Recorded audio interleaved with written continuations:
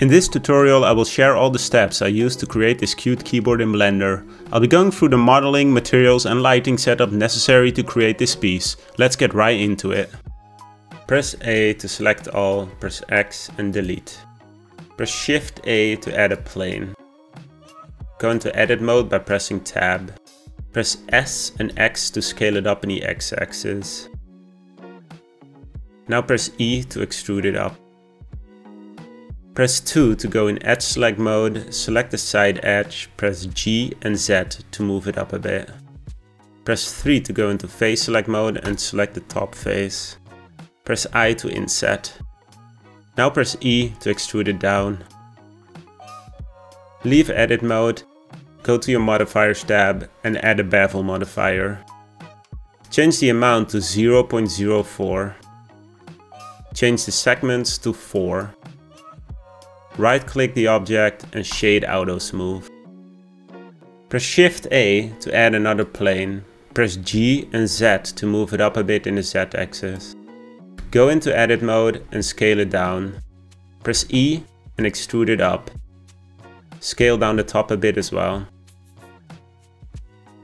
Now press Ctrl R to add some loop cuts. You can increase the amount of cuts with your scroll wheel. Add 6 cuts on both axes. Press 3 to go into face select mode and select the center face. We will now activate proportional editing by pressing O. Press G and you can see the radius of your proportional editing. You can increase or decrease the size of it with your scroll wheel. Decrease the size a bit, press Z and move down the center on the Z axis. Leave edit mode and add a bevel modifier. Change the amount to 0.02 and the segments to 4. Right click the object and shade auto smooth. Select the object, press 1 to go into front view and go into edit mode. Press A to select all. Press O to deactivate proportional editing. Now press G and Z and move down the object a tiny bit so the origin point is just inside the object. Leave edit mode. We will now activate snapping. Open the snapping menu and select face project. Click on align rotation to target and project individual elements. Press Shift Tab or the snapping icon to activate snapping. Now press 7 to go into top view and press G and place the key into the left top corner. Now we're going to add an array modifier. Go to add modifier, select array. On factor X, change it to 0 and change Y to -1.05. We will have 3 rows of keys, so increase the count to 3. It doesn't matter that it leaves the body, we will change that later. Now we'll add another array modifier. Change the count to 7. And change the factor X to 1.05. Now we'll select the top key, go into edit mode, deactivate snapping and scale it down a bit. Scale it down just enough so that the keys fit.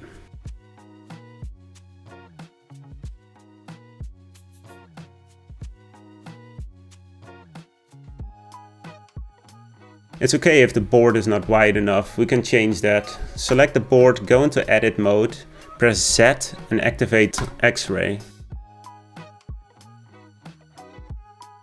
Go into vertex mode, select the side vertices, press G and X and move them to the side so the keys fit. Now press Z and leave X-ray mode. We will now create the spacebar and the backspace key. Select the keys, go to the modifier tab and apply the array modifiers. Press tab to go into edit mode and press 7 to go into top view. Press Z to go into X-ray mode. Press A twice to deselect everything. We'll start off with the spacebar key.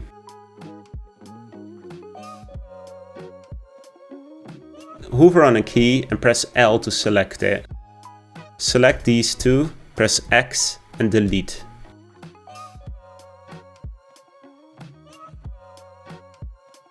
Now select half of the keys here, press G and X and move them to the side. Align them with the other keys.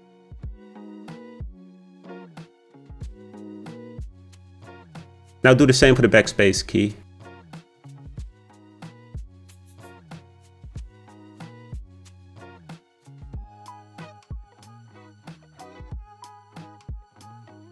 Once you're done, leave edit mode, toggle X-ray.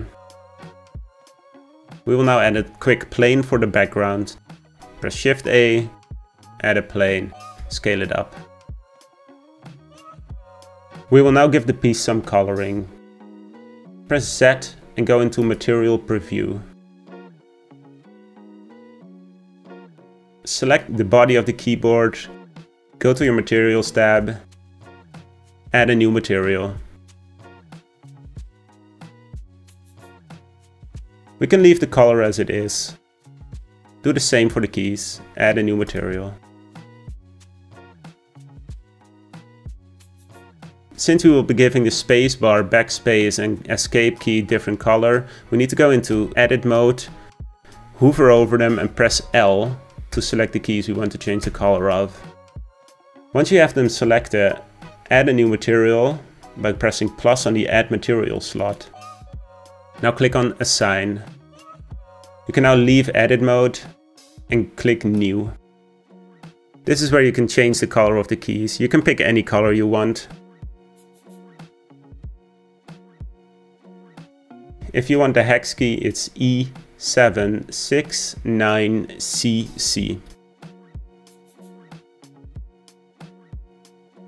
We will now change the color of the background. Select the background and add a new material. I will be giving it a light, very light pink color. The hex code is E7CFE3. Change the roughness to 0.8. I will now add the RGB lights to the keyboard. Select the body of the keyboard and press slash on your numpad to go into local view. Press tab to go into edit mode and activate face select by pressing 3 on your keyboard. Select the bottom face and add a new material slot and assign it. Click New to add a new material and change the surface to emission. Now give it the color of your choosing. My hex code is CC57C1. Change the strength to 30. You can now press slash on your numpad again to leave local view. And press tab to leave edit mode.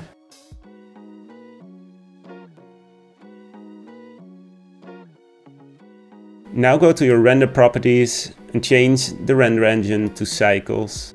Change the device to GPU compute and the samples to 128. Change the render samples to 256. Press Z and go into rendered view. We will now be adding a camera. Press Shift A, add a camera. I'm going to change the position by pressing N and go to item. If you want the exact same position as me, it's -4 on the X, it's -4.8 on Y, and it's 4.6 on Z. For the rotation, I use 55, 0, and -40.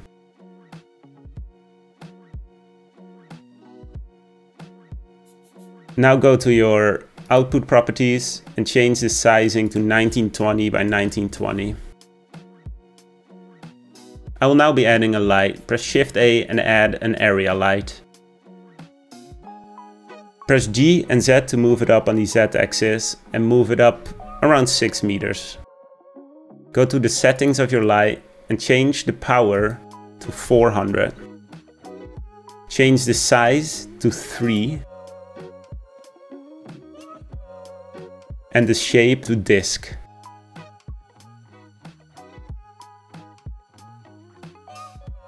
Now go to your world tab and change the world color to FF93EB.